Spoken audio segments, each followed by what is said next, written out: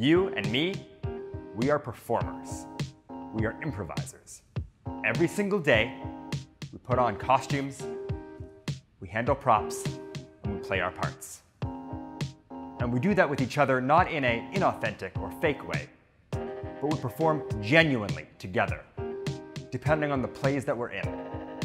Right now, I'm playing the role of speaker, and you're playing the role of audience. When I go home tonight, I play the role of father, husband. When I'm on the phone with my dad, I play the role of son. It's not fake, it's authentic. I'm Hartley Jafine.